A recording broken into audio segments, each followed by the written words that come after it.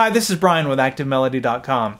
In this week's guitar lesson, we're going to break down this Jimi Hendrix inspired rhythm and lead. It's fairly easy to play, easy to follow along with, and it's played over a stripped down jam track. It's just bass and drums. And so you're going to have to do all the guitar work, all the rhythm, all the lead stuff, and fill in all those spaces. It makes you really work harder when you're playing along with a trio like that. It's great from an instructional standpoint. So there's going to be a lot of these licks that you're going to learn, and you'll see that they're really not that difficult to play, and you can start using them in your own playing when you improvise. So I've got this lesson split into two parts. In this video, we'll take a look at the first half. If you'd like to watch the second video and download the tablature and the MP3 jam tracks, which I have in multiple tempos, you can get those things by going to ActiveMelody.com, go to the weekly lessons page, and do a search for EP365. Alright, so we're going to be looking at Jimi Hendrix this week, and I realize there's a lot of Hendrix purists out there that are probably going to rip me and say, that's not how he would do it. He tunes down a half step and he uses this kind of overdrive and whatever. I'm not a Hendrix purist by any means, but I have a huge appreciation for him. And I went through a big phase in my 20s where I was like trying to do everything like Hendrix. And so I studied him quite a bit. When I came up with this lesson material, I didn't listen to anything. I just wanted to pull from what's already there, like the Hendrix style licks that I, use, like the 7#9 chord and all that Hendrix stuff. And so that's what this is. It's kind of a cliche Hendrix style lesson. Now, I used to do a lot more of these in the style of lessons of different artists like Keith Richards and Eric Clapton and people, but I haven't done it in a while, and I've just kind of gravitated away from that. And the reason for that is it's a lot more work to try and sound like somebody else. And I've found through the years I've kind of got my own thing, and it's just sort of a hybrid of all these different artists that I like. So kind of keep that in mind. You don't always have to sound like somebody else. You can take little pieces from everybody else and kind of, piece it together and come up with your own thing. But it's good to have some Hendrix in whatever you do. And so let's talk about tone real quick. This is obviously a Fender Stratocaster, and I'm on the bridge pickup. I have the tone and the volume all the way up for this. And I'm playing through a Kemper Profiler, which is just off camera here, and I'm using a Evil Robot amp profile, kind of a weird amp name. It's got all these different amps. I was going to do the Marshall thing, but then it was just too heavy, and I found this Evil Robot amp, and it actually had the right amount of overdrive for what I wanted to do. I wanted it to sound heavy, kind of Hendrix-y, but be clear enough that I could use it from an instructional standpoint. So it's got to have both of those features for this lesson anyway. So that's what I'm using. But you can dial that in with any amp. You can use an overdrive pedal if you don't have overdrive on your amp, a Tube Screamer, a Boss BD2, something like that. This is not super complicated tone. There's also a little bit of reverb in there. Here's what it sounds like. Nice little breakup. But I'm going to dial it back a little bit so you can hear everything clearly as we go through the instruction. Alright, so that's the tone setup that I'm using. Simple, just overdrive.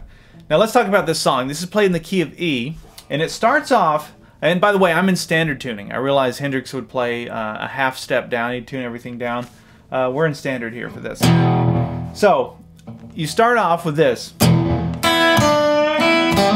That's the first thing we're going to learn. And it's got this, this is an infectious groove that once you learn this, it sounds great, even without the jam track. Just to sit around and do that actually sounds great on acoustic guitar as well. But I start off by playing an E chord. I hit the bottom with a downstroke, hit the bottom 2 strings, bottom 3 strings. Like that bottom, that would be the power chord, E power chord. And then an upstroke on strings 1 and 2. So you have, that's the first part. And then I go to the 3rd fret 3rd string with a downstroke, and when I hit that, I push it sharp just a little bit, and then another upstroke on the 1 string. Alright, so let's piece it all together. So we have, and then I have this. That's the 3rd string, the open 3rd string, and a series of hammer-ons to the 1st fret on the 3rd string. Now, if we look at what's going on here, this note, this note, this note, these are all notes in the E7 chord. So if I were to put a chord behind everything we're doing here, it'd just be an E7 chord. And these are all just, it's kind of just a way of dancing around that E7 chord. Okay, now the only other part to that is this. So we're going to put that on. So we're going to go back to the open 6th string, 3rd fret 6th string, with pulling it sharp a little bit. And then we come up here to the 2nd fret on the 4th string, and that's the open 4th string. And what I'm doing that little hammer-on pull-off thing. Or you can just go, just do one hammer-on. Sometimes I'll do it this way, and sometimes I'll go. And you know, if you watch Hendrix play, obviously he's playing it like this, but he does these those little things a lot. I don't know what you call those. Hammer-on pull-offs, I guess. So backing up.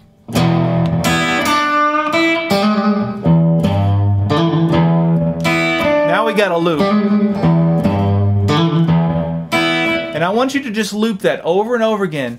Take whatever tempo you want. Don't play along with the jam track at the beginning yet if you're not comfortable with it. Just try and do it by yourself. This really does sound pretty good on its own.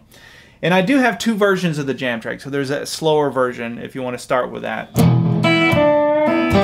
Okay, so let's look at some variations on that. So one thing you could do,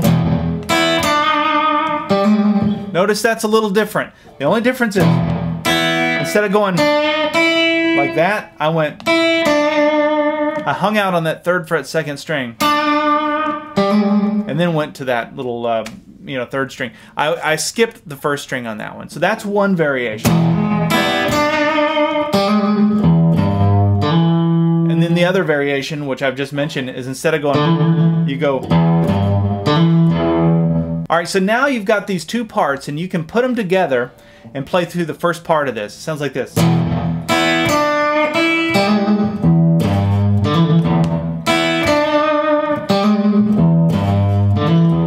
Alright, so now that we've got that established, we're going to start layering on top of that. So we can think of that as the bass line.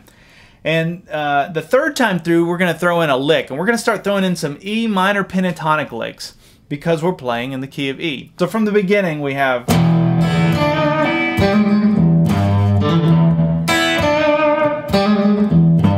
Now watch this. So I came up here now.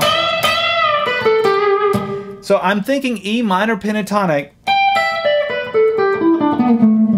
pattern 1, right? There's your E chord if you were to play it up here, an octave higher than down here. And so that lick lives right up here in pattern 1 of that minor pentatonic scale. We're going to put one finger on the 12th fret 1st string, and then we're going to come to the 15th fret 2nd string, and we're going to bend into that. Now that's something Hendrix would do quite a bit, where he would bend to this note that he's already playing, so you get this. And sometimes you hear artists go and kind of walk it up and down and play a solo using that technique. So you might experiment with that. But that's what's going on there. Then you release it, and then you walk down 12th fret 2nd string, 14th fret 3rd string, 12th fret 3rd string. And when you get to that 12th fret 3rd string, this is a key to, and it's a small nuance, but it makes a big difference. When you play that vibrato, don't play it right on the note, push it sharp. Hear that difference? And now when I listen to Albert King and artists like that, some of these blues guys, and that's probably where he got that idea, they would do that. They would take it from the minor and push it towards the major, but not go all the way. You're sort of settling halfway, and you get this kind of uneasy feeling. So that's what's going on with that. Okay, so from the beginning.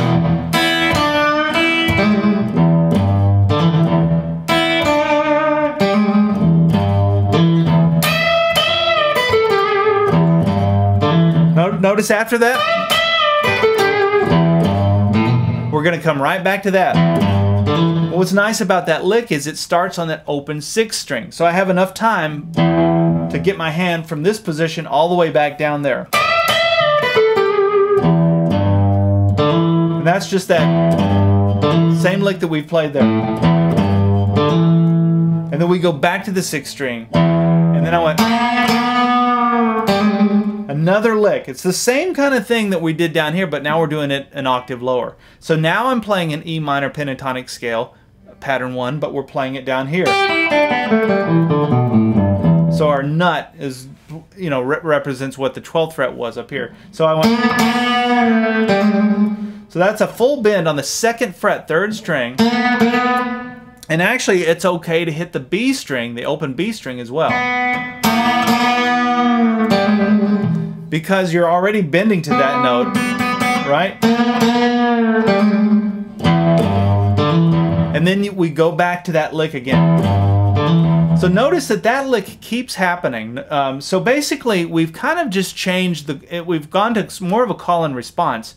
Once we came up here, this would be like the call, and then the response, then the call, response. Okay? All right, let's back it up from the beginning and play up to that point, and then we'll learn the next thing.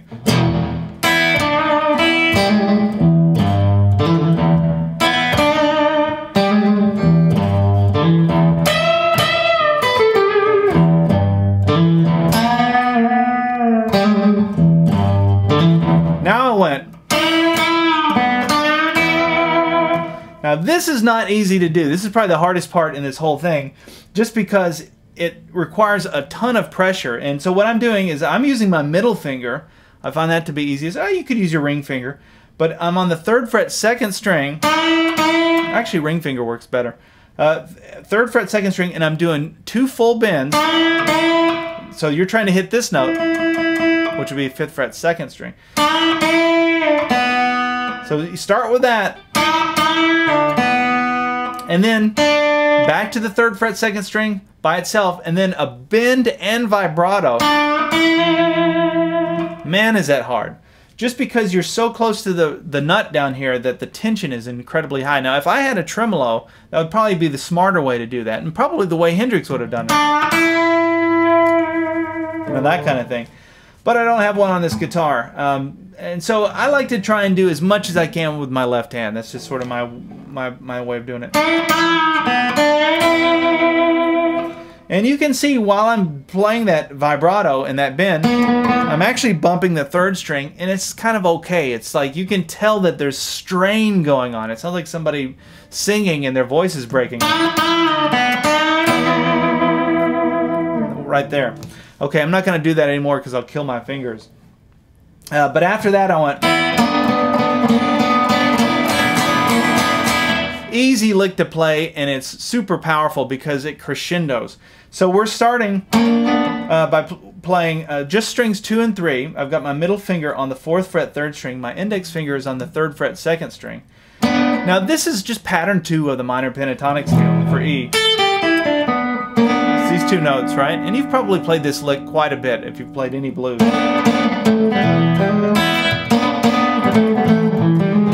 So what we do is we're doing triplets. We're going 1, 2, 3, 1, 2, 3. We do 2 of those, and then the 3rd and the 4th, we're going to play the same thing, but we're going to also include the 1 string, the open E string. So it goes like this. See how it starts off low and it builds to this crescendo, and you'll hear that when you play along with the jam track, that the hi-hat opens up and it starts to, you're building to get to the 4 chord.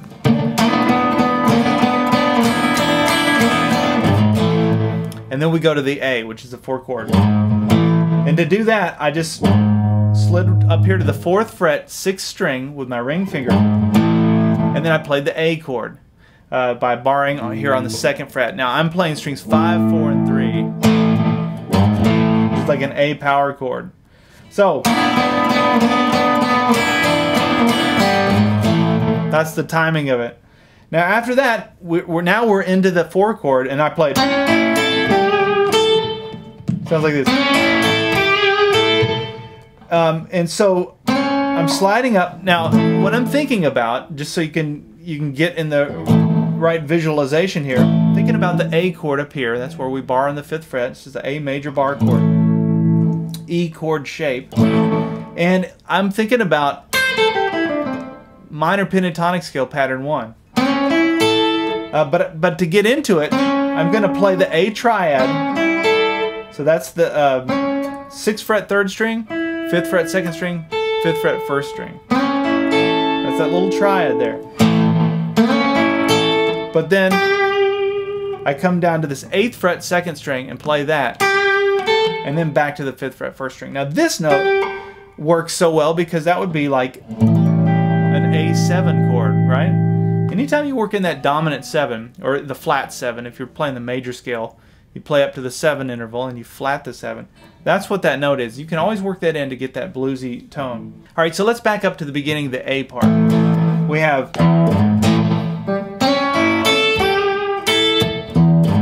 Now notice I go back to that bass part. And after that I went... Now let's look at this. Now that's just A minor pentatonic scale pattern 1. So I'm just going between the 5th fret and the 7th fret on the 4th string. And you can see that that's just a series of pull-offs, and the pull-off is what keeps it sustaining. So you just anchor your finger there on the 5th fret. And you just go like this. It's really not that difficult. You can do it on acoustic guitar as well. Now, some people I've seen use their index finger and their middle finger. You just have to kind of pick which one's easier. For me, it's easier to use my ring finger. So I did that, and then I jumped down to the 5th string. Not very creative, but you know, it serves its purpose in sounding like Hendrix, I guess. And then we're going to do a slide from the 5th fret to the 7th fret on the 6th string. So you can see everything we've just done there has been 5th fret to 7th fret on the 4th string, 5th string, 6th string. And then we're going to go back 5th fret to the 7th fret on the 5th string. And then hit that low E string. Once we hit the low E string, I can take my hand out of this position and go into this next chord. So now we're going back to the 1 chord and play along with everything. In fact, I'm going to play along with a slow version of the jam track so that you can hear everything in context up to that point.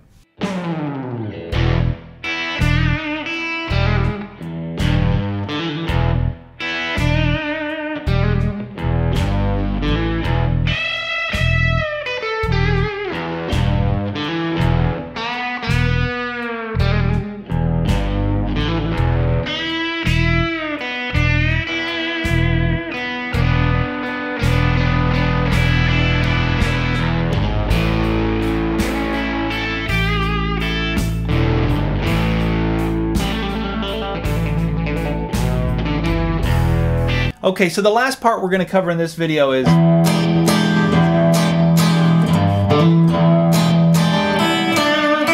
that kind of you know, it almost switches out of the shuffle and goes into a straight beat there. It's kind of a cool sound. But the chord that I'm playing is that E7 sharp 9 chord, and that's a lot of people call that the Hendrix chord because you hear it in.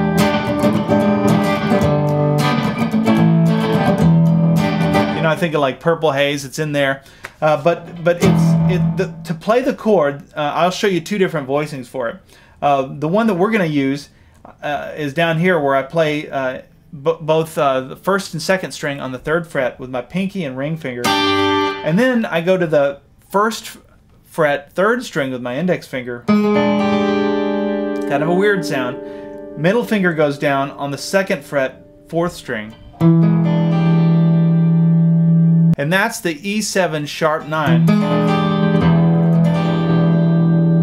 The other way that you'll see that chord played would be up here. It's the same exact chord, but you just think of like your E7 shape, right? But then you add your pinky here to the 8th fret 2nd string. That's another way you can play that chord. But I like the sound of that when I went. So it's like 6th string and then 2 strums of that chord, and then repeat it. I'm not sure where I got that. That's either Stevie Ray Vaughan or Hendrix. That's something I've heard in one of the 2 of those guys have done that.